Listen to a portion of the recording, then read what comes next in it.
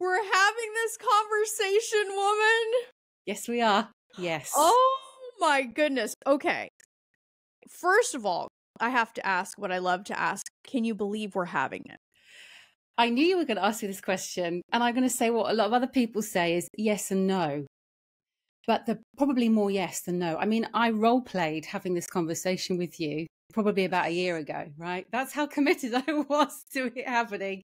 So I guess more yes, actually. But then there's a part of me that is still occasionally in disbelief. But I'm so happy and I'm proud. I'm so proud and grateful. That's how I'm feeling right now. Yeah.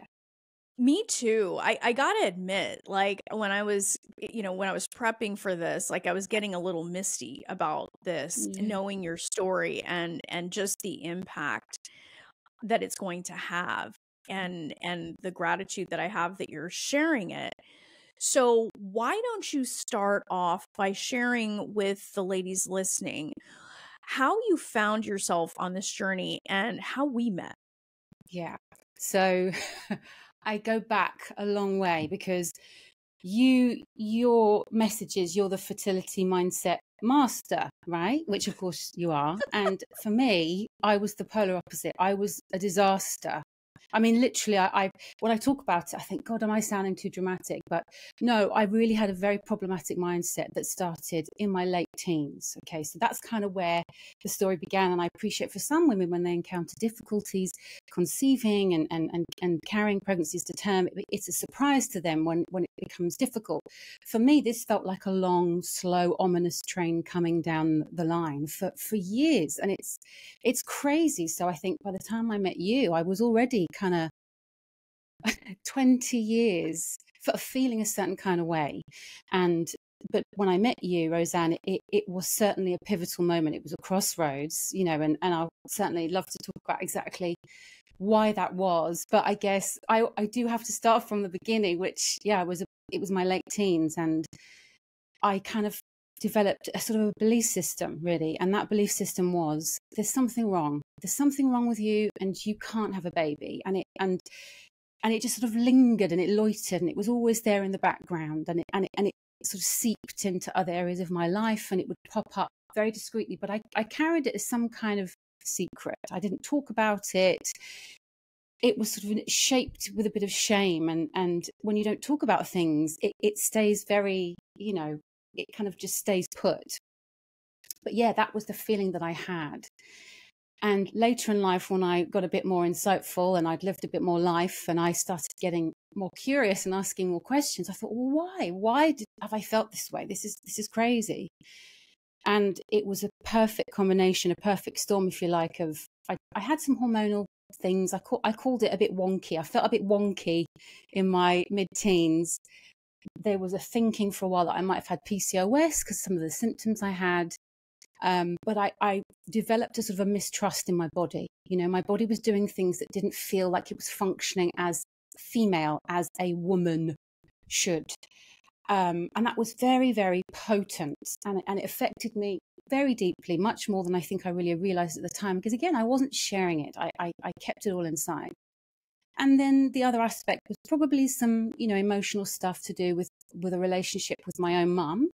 I love my mum very much, and we have a good relationship now. But at that time in my life, it was complicated, and I think the two of those things together, without me really fully realizing, created this mindset, this belief system, and it really locked itself in hard. And it kind of went through my 20s. When I was in my early 20s, my menstrual cycle just stopped out of the blue for about 7 months. And again, everything became validation. Everything was validation to the fact that this thing that I felt was correct. I had a dream. I mean, it was a dream, but this dream was so visceral to me. And again, it was like, right, that's confirmation that this is some kind of higher power message that you, Katy, can't have a baby. You know, how could your body conceive and do something so amazing as grow a baby? So I went through my 20s and it impacted my relationships, how I felt about myself around other people.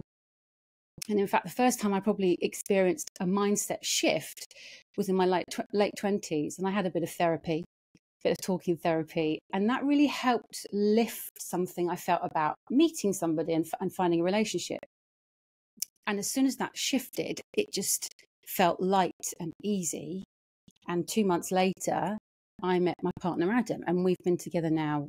It will be 10 years this year. Okay. So that 10 years has gone by real quick. Yeah.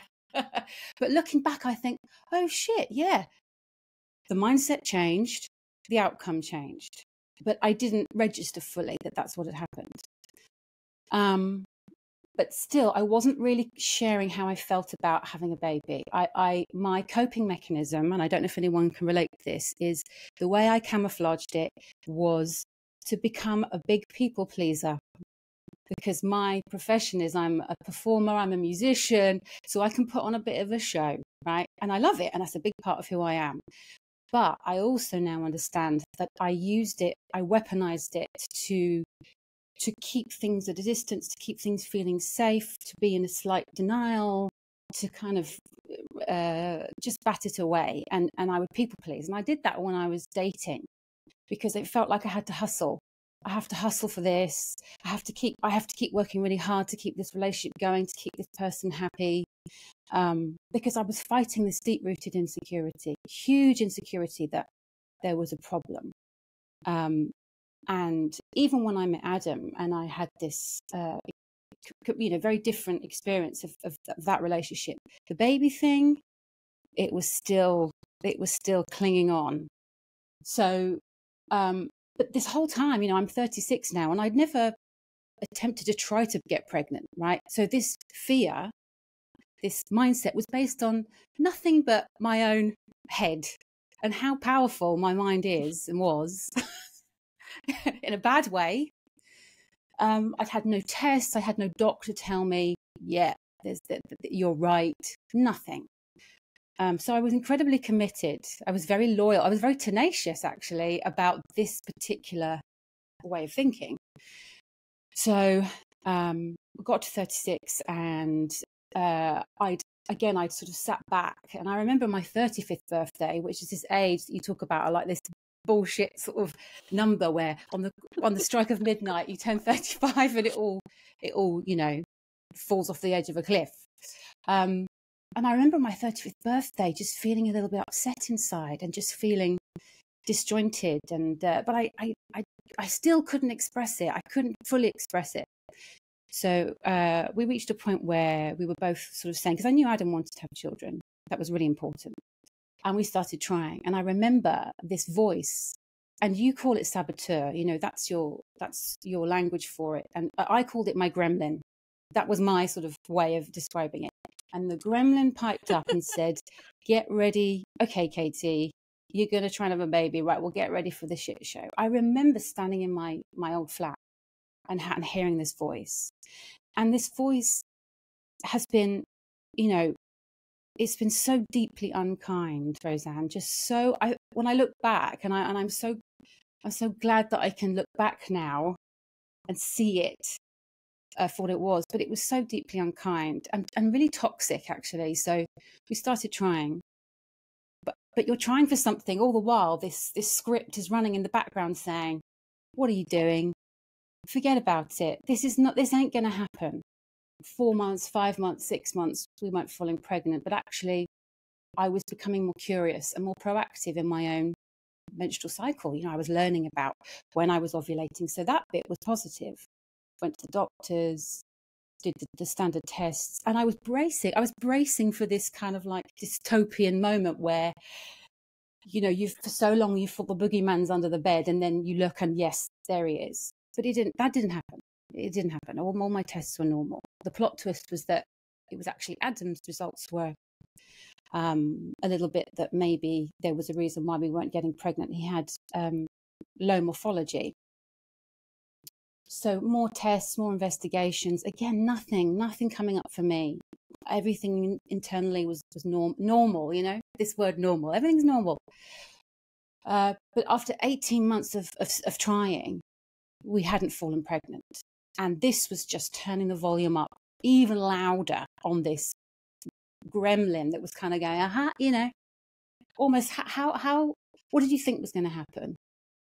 And it's exhausting. It's exhausting because you feel like you're dragging this sodding thing around with you that is just bringing you down. It's knocking you down. It's how it felt. It's how it felt. It was sort of like this slug just sort of draped around me.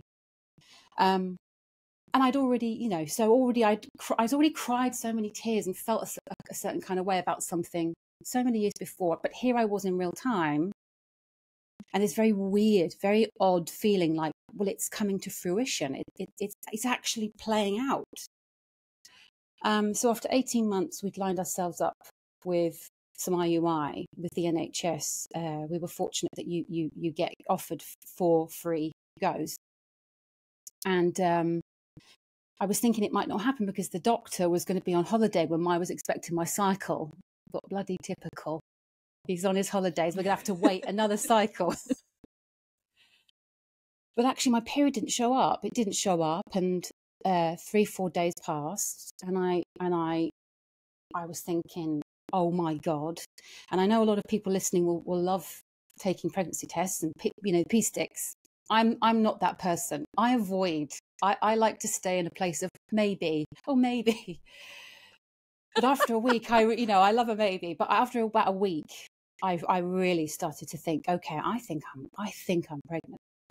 And then for some obscure reason, I was thinking, I'll wait till the Monday. It was the Sunday. I'll wait till the Monday to test, and then I'll tell Adam, and we'll have this fairy tale ending. On the Sunday morning, I woke up and I started bleeding. Poor Adam, bless him. He didn't know what was happening. He just sort of woke up to find me, very emotional. And we talked about it, and almost to the point where I started to doubt if I had been pregnant. Because at that point the pregnancy test wasn't showing as negative. But later that day, physically, it was undeniable. I was having a very early miscarriage, and we went straight into IUI because by the pure fact that we'd conceived, something got unlocked.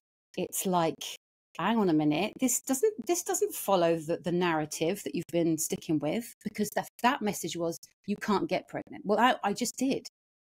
No, it didn't last, but hey, miscarriages, they're not uncommon, especially the first pregnancy.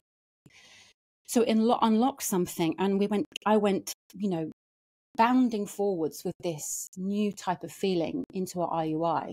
I remember it was a May, and it was a beautiful sunny day in London, and I'm not exaggerating when I say when the sun is shining in London, that's enough to put you in a great mood. But and I felt good. I felt really good. And we went in,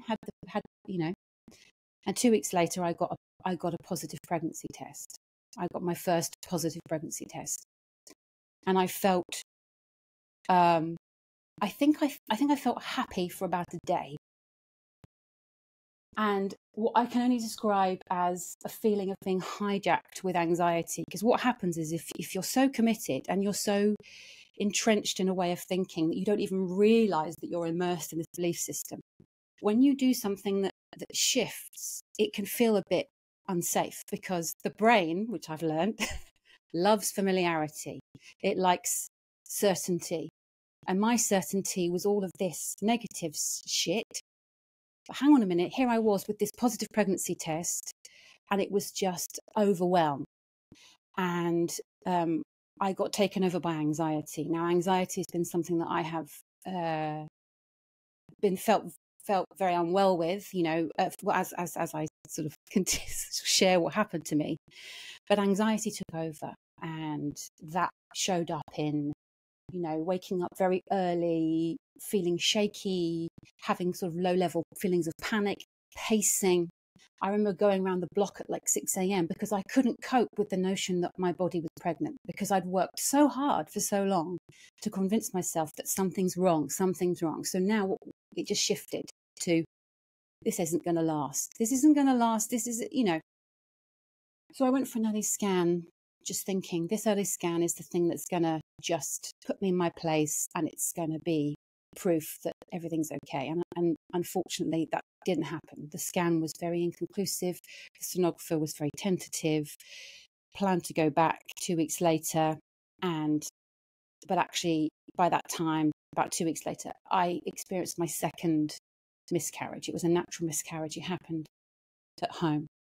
And that really made the first loss land, because I don't think the first loss didn't really land, because that was the unlocking of, oh my God, we got pregnant. The second loss, the first loss suddenly kind of felt a different kind of way. And I was feeling, it was frightening, and it was just, I keep saying the word weird because it is very weird to feel like your nightmare is coming true. This playing out in real time. So I think I spent a summer recovering emotionally, and we went again for a second IUI, and that wasn't successful. And then we were lined up to go for some IVF with the NHS. Again, by that point, because of my age, I think I was 38, we could still get a free go. And the doctors I was seeing, I think this is, again, when I think back, I'd started to see quite a few different people by this point. The further into this process, the more people that you encounter. And I realised I'd encountered some really less favourable language from some of the doctors. I remember getting a letter I was copied into a letter, I think, from one doctor to another. And on the letter, it's very brief. It said, I've consulted with Katy. She's 37, so time is not on her side. And I remember standing in my bedroom, reading this letter, hearing, and that was the first time it was like a dagger to the heart. And I remember another doctor, again, just saying, well, you might as well go straight for IVF, bringing up my age. And I don't want to sound like I know a lot of people. And as you say, Rosanne, it's not about slamming all people, all medical people. But I think that was, I realised, I understood that you hear these different things and it doesn't make you feel good. So, but we were lined up for this round of IVF at the end of 2019. The same thing happened. My period was late. Took a pregnancy test. I was pregnant for the third time, naturally for the second time. And I remember that Christmas we went away, we came to New York, didn't tell anybody, and went for an early scan. This time it was different. There was a heartbeat. So we'd never had that before. And the sonographer this time said, well, look, because of what's gone before, let's be cautious and let's bring you back. And I think I still wouldn't say I felt happy. I think anxiety still very much was with me. It wasn't an easy time. Being pregnant did not feel like an easy time. And we went back 2 weeks later. And unfortunately, once again, this time it was confirmed this pregnancy had ended. No heartbeat. And we later found out that it was a chromosomal problem. But the miscarriage physically was on a whole other level. Physically, it was very, very difficult, very painful.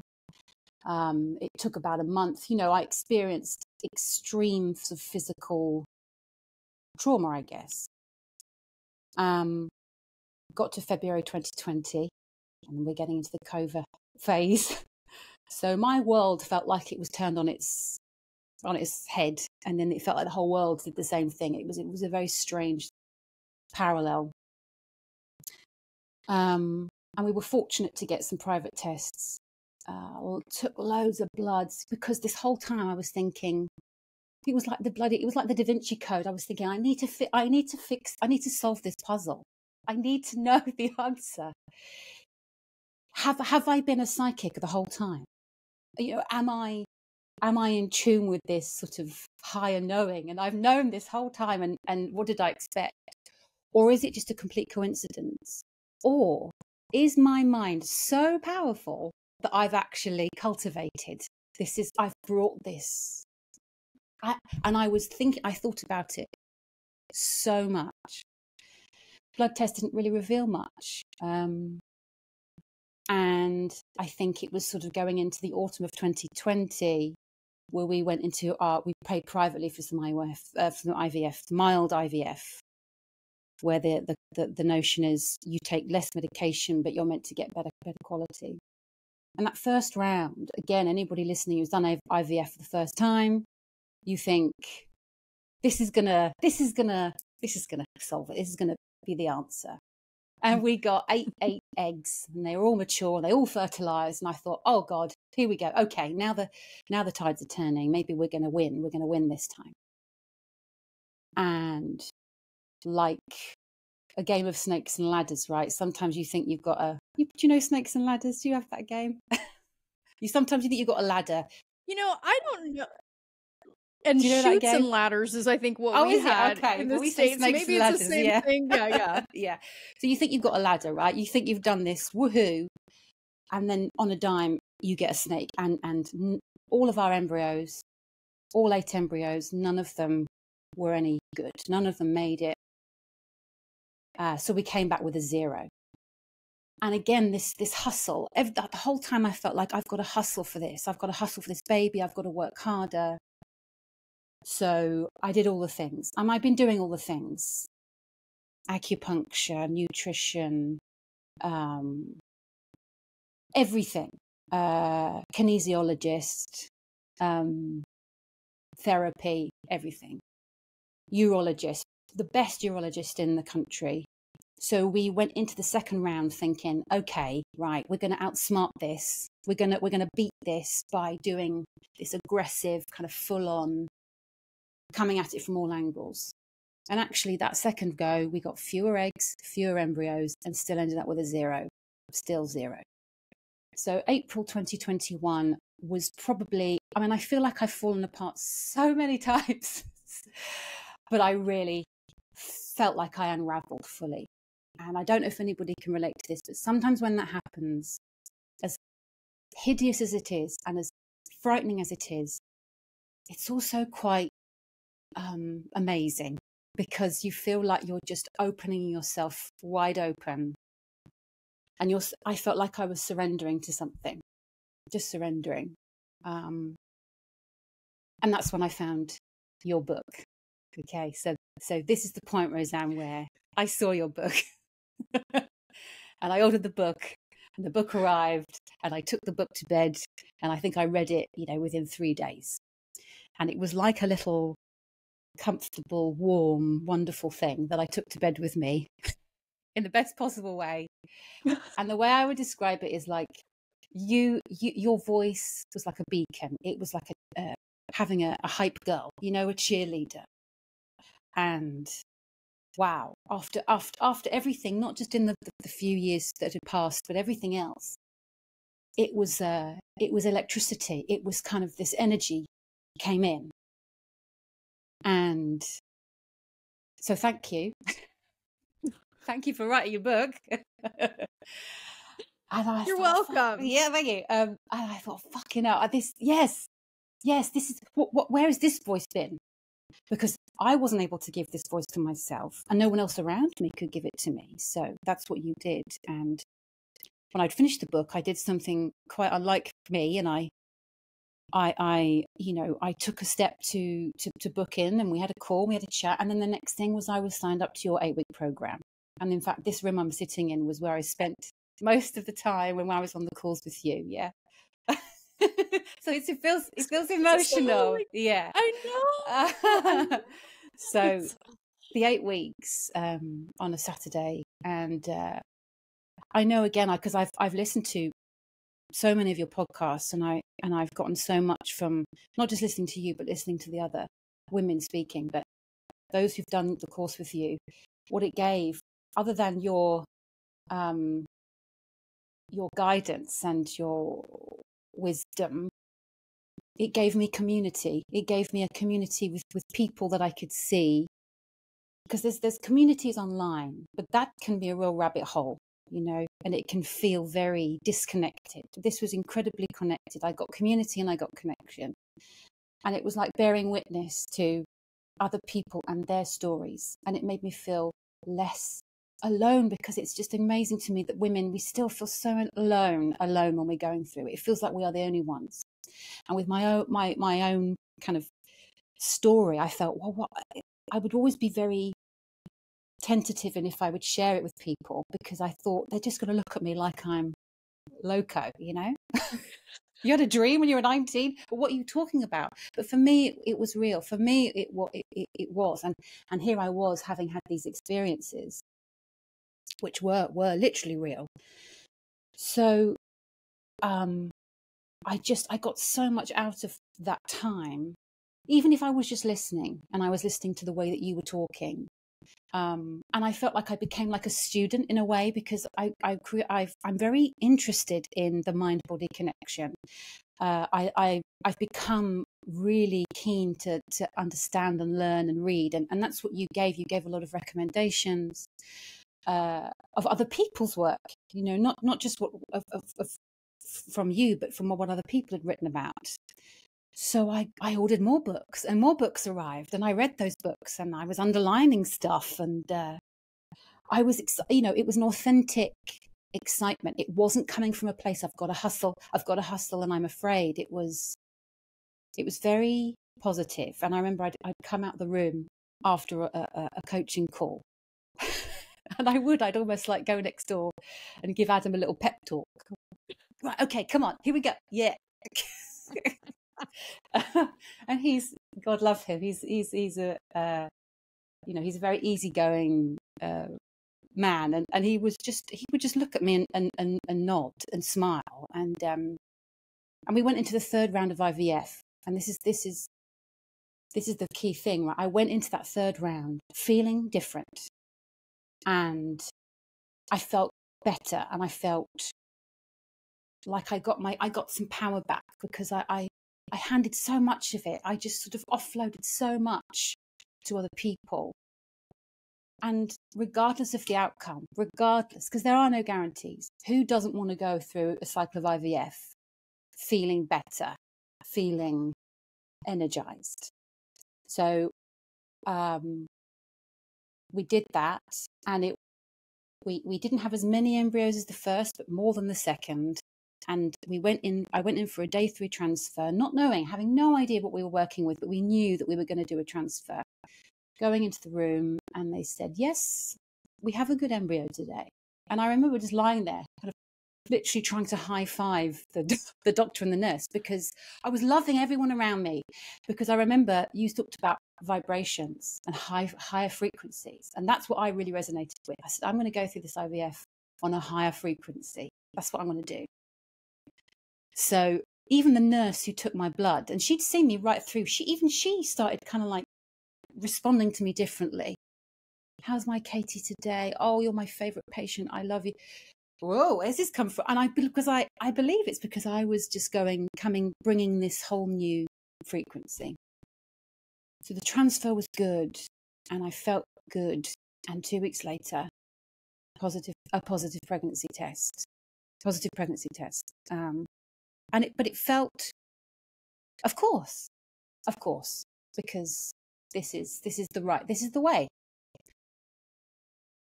And I shared that news with you, and we'd been having some one-to-one calls.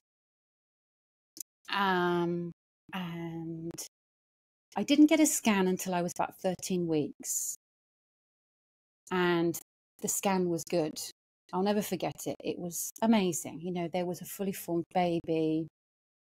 Everything looked normal. Everything looked fine. And the following week, we told our parents, and we really, before I hadn't allowed myself, and perhaps hadn't been given the opportunity to really indulge in all of that stuff, where how are we going to tell people the cute ways that you can let people know? So we planned all of that, went back home, told our parents, and then a week later had just a standard scan with the NHS.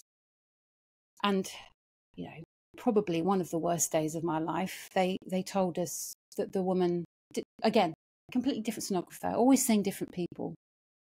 She was just quiet, and that quietness I'd had before, and I was just lying there, and I just thought, you've got to be kidding me, because I knew.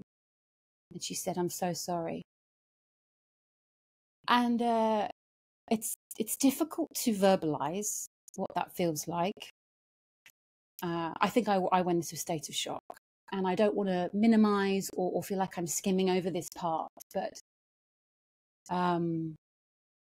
one of the first things that came into my mind was, what are we going to tell our parents? That was the first thing that came in, was thinking about what it's going to feel like for them. And that process physically obviously is quite different because you're that much further along. I was 16 and a half weeks, and it was horrific. It was complete trauma, that loss. And I remember the bereavement midwife coming in, and I hadn't slept.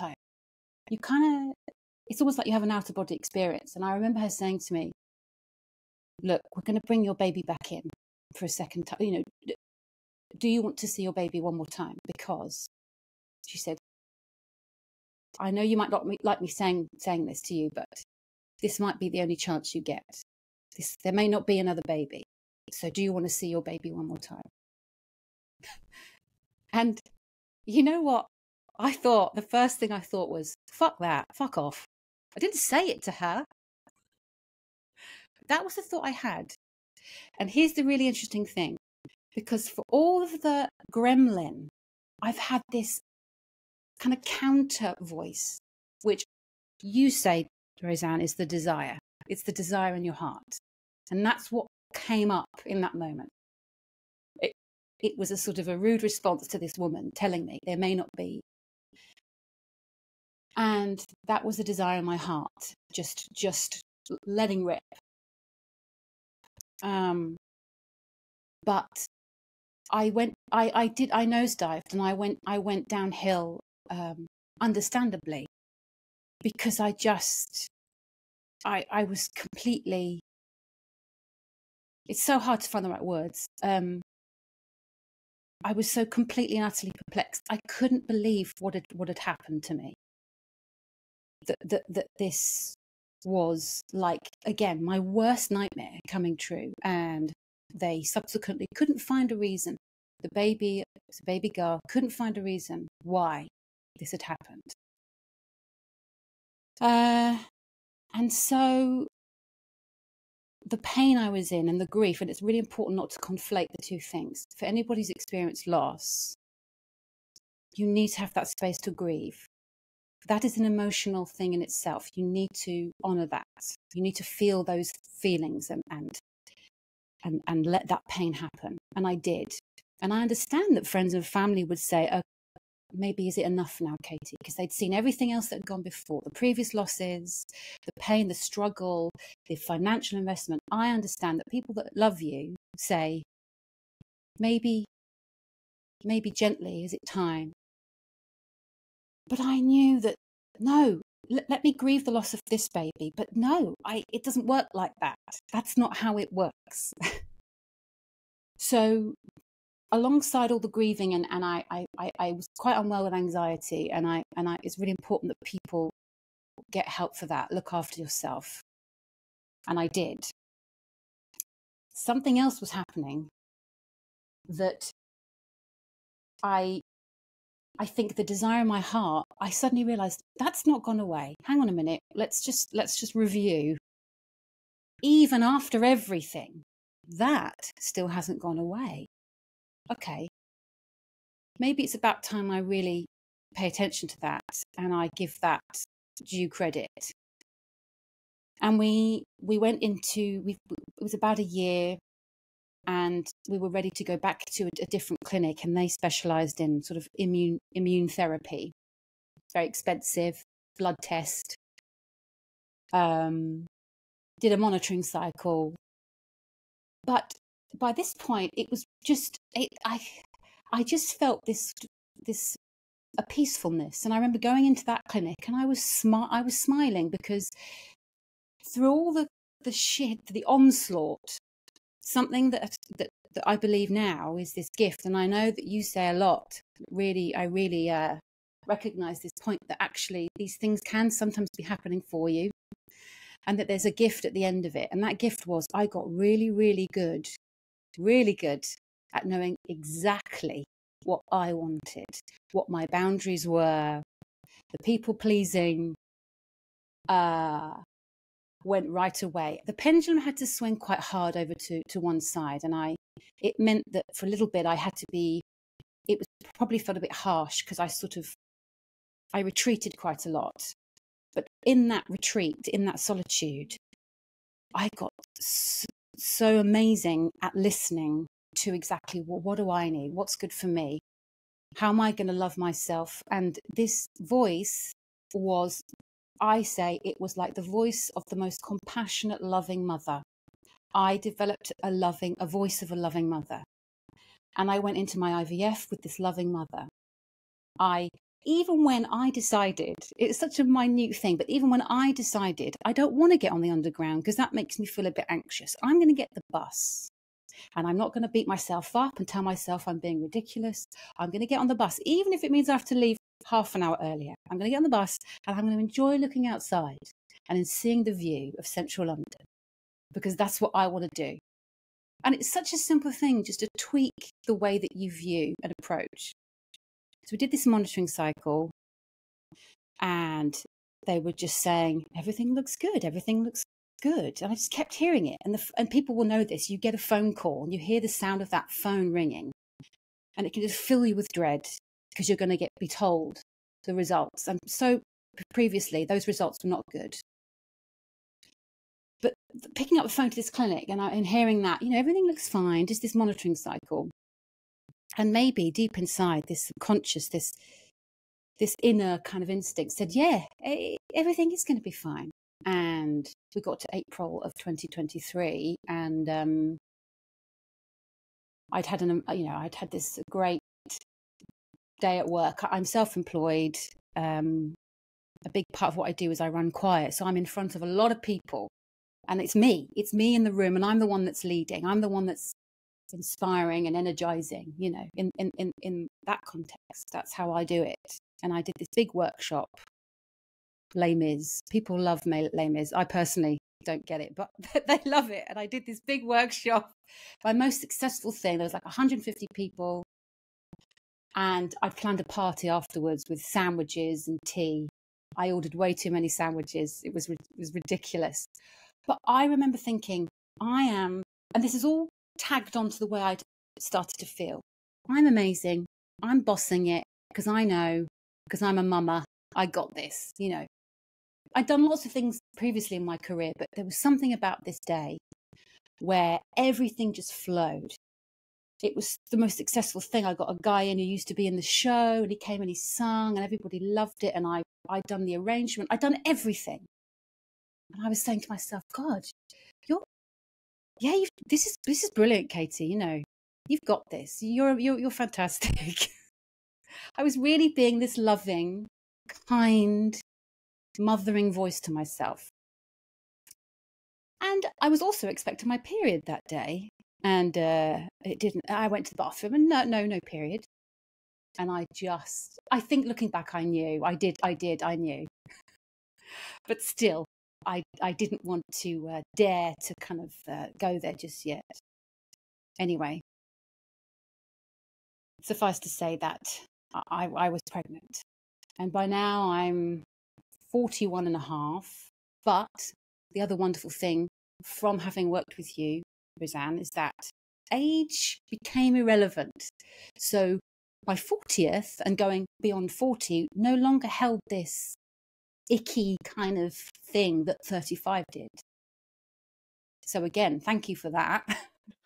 You're welcome. It wasn't going to be a thing for me. So, but to give context of where I was 41 and a half and I was pregnant and I'm not, it wasn't a walk in the park. No, there were moments where I could feel that anxiety wanted to come in, but by now I had accumulated so many resources.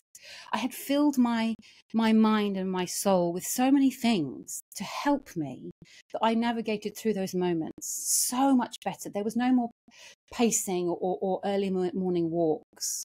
I could move through those moments and come out the other side. And I trusted this voice inside that said, everything's going to be okay. Now, again, my way was to not tell family, partly self-preservation, but also wanting to protect them a bit. But this pregnancy went to full term. We had our daughter at the end of November. Her name is Riley, and she's next door right now. She's being very cool. I mean, she's fine. And She is just everything I hoped and dreamed for and knew. But still, there's those moments where I look at her and think, my God, it's you. You're here. She brings so much joy to our family, you know. And I think being able to do this with you is like my way of being able to share my story, not just to people I don't know and have never met, but also I will share it with people that I do know, because I didn't necessarily fully talk about the way that I thought and felt for so many years, because it made me feel odd. It made me feel a bit estranged, because I thought I know nobody else feels this way, because it just seems so improbable. And I guess when I messaged you, and I did tell you after I'd had our daughter, the thing is to say that in spite of all the terrible, awful things that we encountered, and not just the losses, all the other things, you know, the disappointing phone calls, all the months that we weren't pregnant, all of that, all the tears, in spite of all of that, and even when, you know, working with you, and then I still experienced the loss. And there was a part of me that was just like, fuck this. This is just, watch it burn. It's bullshit, you know, because it doesn't matter what you say. I can't escape this, because this has been coming for me. I know you can't tell me. In spite of all of that, you can still, there's always a way back. You can always come back, you know. So if you're feeling that way, if you're in that place and you're listening to this, you can always come back, because I know I felt that way, listening, walking and listening, and just feeling better after hearing other people sharing. So that's what I'm so appreciative of, to be, you know, like here talking to you. And that brings us right up to the present day. I mean, wow. I mean, when you think about that, Katy, I mean, like, just hearing, like, I could feel myself like breathing shallow, you know, like as I'm like listening to this. I mean, you know, but being alongside you as this is happening, you know, one of the most I mean, you were dropping bombs left and right. But one of the things that really caught my attention was your realization of that desire in the middle of being absolutely gutted and shattered. The response from within you was, fuck that. Like the sound and the voice of your inner knowing that you desired this child, and there is a child for you, and you're not just going to come in here and tell me there may not be another child. Like, it's so fascinating to me how we can't outrun truth. Truth was there the whole fucking time.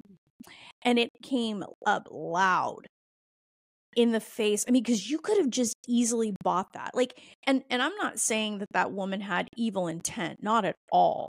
You know, some people come into our lives and they think that they're helping us by encouraging us to leave the dream or to abandon the dream. But in that pivotal moment, you heard truth. I really did. I really did. And I think that's so important, that if people don't feel like they're in touch with that part of themselves, there's things that you need to do to help you. I mean, for me, it was this very profound moment, but I think there is this internal truth. There's this internal world that we are creating. And I think there are things that people can do to help really fine tune that. And that's what you're doing, really. You're helping women get much better, or even just do it at all in the first place, to find a way to listen to that. And I heard it loud and clear in that moment. And now I look back and I realize that even more. Yeah. So what was it like? I mean, so you were truly, I mean, the day that you found out you were pregnant with Riley, like, it was flow. Like, you were just, I mean, it was one of those, it sounds to me like the way you've described it, it's one of those apex moments where we're just like, boom, like everything is flowing. We're in the moment. We're feeling this. You have that sense of inner knowing. Like, how has that influenced you since? Because like one of the things, like whenever a woman tells me she's pregnant or, I'm like, please don't ever forget how powerful you are. Please, if you take nothing else from this, remember this moment, because that's just giving you the tip of the iceberg of what's possible. So how has that affected you since then? It has. I know I'm going to carry it forward into other things in my life. It's far reaching. So making decisions, making important life decisions, perhaps in ways that I'd kept myself a little bit small. I feel like now I have this new kind of superpower that serves me so well, that I feel that this whole new potential has come in. And I don't know exactly where that's going to go, but I know that that because of what I've experienced and learned, it has this beautiful forward motion that is going to benefit the way that I'm a parent and the way that I can achieve other things. So I don't know yet. I'm looking forward to seeing, but I do feel like I've got this whole new thing it's in my pocket now. It's with me all the time. It's a new adventure. You've discovered an entirely different aspect of yourself.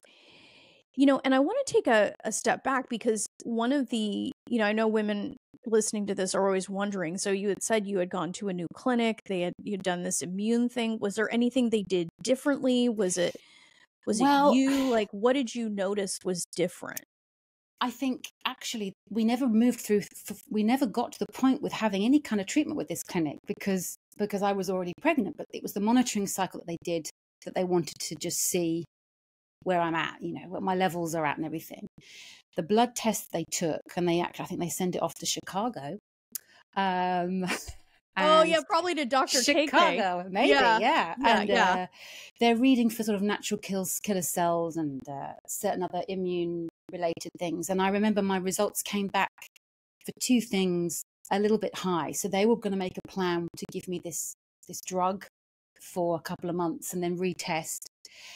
And I remember thinking, okay, if that's what feels like is the right thing to do, then it will be. The difference was in me in thinking I'm not going to clench my fists and feel like I'd have shut my eyes and just hold my breath almost. I feel like I've held my breath for so many years, but I was ready to move through with this process, listening far more loudly to this feeling of the desire other than the gremlin voice. That was the difference. Even though we didn't actually go through with any treatment with this clinic. So I want to make sure that the women listening understand this point, because this is so critical. So with all of the things that you had gone through, your initial recurrent miscarriage, your loss of your daughter at 16 weeks, finally hearing this insane desire in you and moving through that grief and moving through that process and allowing yourself to become even more clear about who you actually are, where your boundaries are, and eliminating things from your life that weren't serving you. There was an openness in you that said, okay, let me start to check out the next step. Let me go to this clinic. Let me make this investment to find out, is there something else I'm not seeing? That level of openness led you to a place where you didn't even need the fucking treatment, Katy. No, I didn't. But I was willing. Well, and sometimes that's all it takes. Is that part of you that opens up, that something that had not worked before and that maybe you could have been afraid of, because think about it, you had natural pregnancies before. And you could have been in a place because of the gremlin that you were carrying saying, this is never going to work for you. look at your past. Like, you had become something so different from that when you find out you're pregnant naturally after all of this craziness, all of the heartache, all of the heartbreak, that you could be in a place where, and you're doing this event with 150 people and you're at this, peak moment. I'm okay. Oh, yeah. My That's baby's it. okay. That's it. Mm-hmm. That's so huge because, I mean, I felt the same way Mm-hmm. when I was pregnant with Asher. Mm-hmm. Like, all of these people were coming, like, because, by that time, and with my shady fertility history, like, we conceived him naturally. I wasn't worried at all. Like, I was just like, he's here. This is what was meant for me. I mean, and we all have, like, you have a choice the whole time. You could live your pregnancy in fear, or you could live it in the joy that you've created. And it sounds like you found that place. Yeah, and it is it is as simple as that. It's a choice. It is a choice. And I chose to celebrate this amazing fact of the matter that I still really, really felt this strong, beautiful desire. And I decided that was the truth. And that when I discovered I was pregnant, you would think that progressively, the more and more stuff, that this would be the time I'd be absolutely falling down, And I was the opposite. I mean, a week before we had her, I was standing in front of my choirs. I was bopping along and waving my hands and shaking my, whatever. And my members were a bit like, "Are you okay? Take it easy." Pregnant lady. I was fine, and the baby was moving inside me. One of the songs we did was "Sweet Child of Mine." I mean, what are the chances? And so, and I could feel her moving around, and yeah, because I just kept coming back to this thing, which was a choice to come back to. Which, yeah, wow, it was the loving mother that I'd found for myself through the pregnancy. Mm. I love that for you. And I've got to ask, is it what you thought it would be? Oh, yes. But again, this is where what I've learned, this gift has really helped, because it's suddenly when you're pregnant and you have a baby, all of this other stuff comes in, and people come in and they have things that they tell you.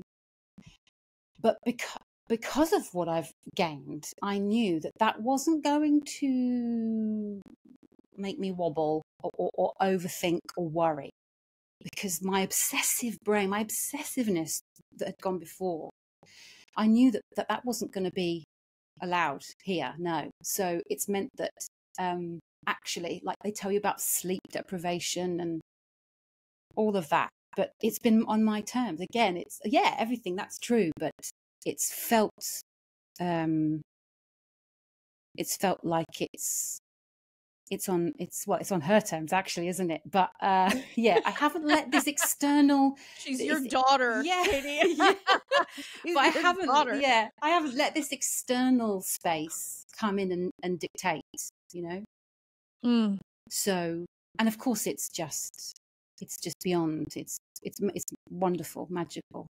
My mum came to visit me yesterday, and we went out, and just both of us sat there. My mum and I sat gazing down at my daughter, and we have the same eyes, right? So I get my mother's eyes, and Riley has my eyes. And yeah, so that you can't beat that. I mean, that's just unbelievable.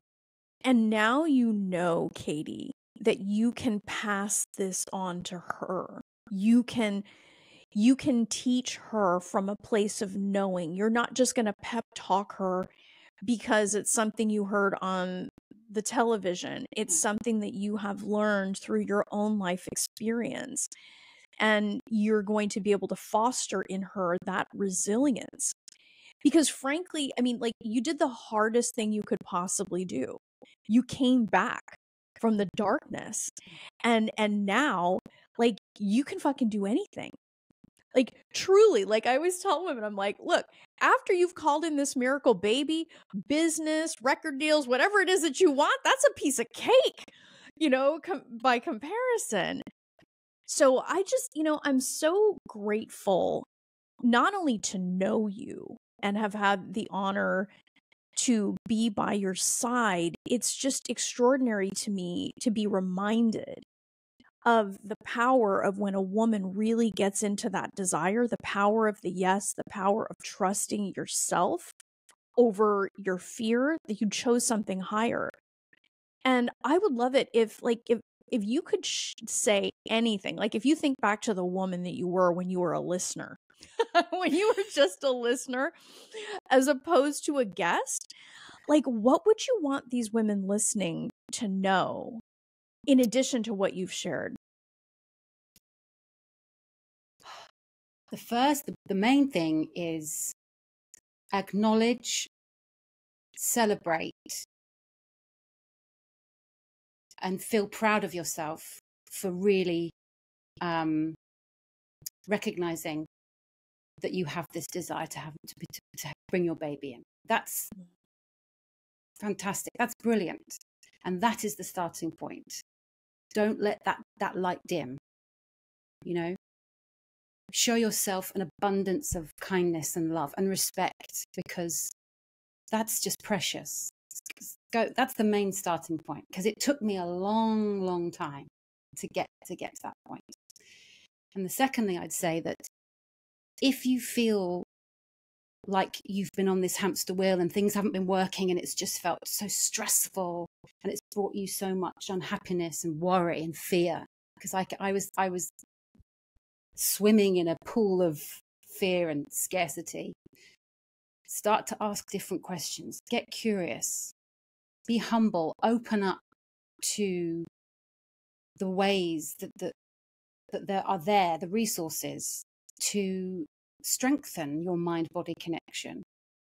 If you've never meditated, if you're a bit dismissive, you're a bit unsure, well, why don't you explore that more? There are so many things that we can overlook, and certainly connecting with what you create, the platform that you offer. Don't deny yourself that, because it is such a key piece. And if those two things running alongside, if nothing else, regardless of what the outcome is and what the result is, you're going to feel better, and you're going to see it create waves and consequences and impacts in your life just in general. And that is a positive thing. And then just let it go from there, you know? Yeah, I mean, it's living proof of thoughts, beliefs, actions, results. I mean, 100%. I mean, it blows my mind, Katy. And, you know, and from where we stand today, it's easy for us to see. But it's also, you know, people are so quick to want to look at everything else instead of themselves, when the ability and the drive and the desire, it's all here.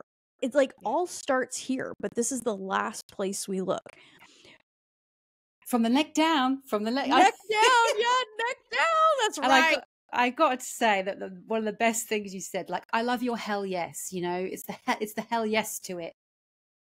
That's what I sort of made me feel so joyous. And I remember there was a call, Rosanne, and you said probably one of the best things ever. You said, I'm not dicking around with maybe. And I'll never forget that. That's the best thing anyone's ever said. Ever. Life is too short for maybe. Exactly. Katy. But like it's either hell yes or hell no. Yeah, there's no exactly. in between. That's it. Like, life is way too short for beige. It's way too short for maybe.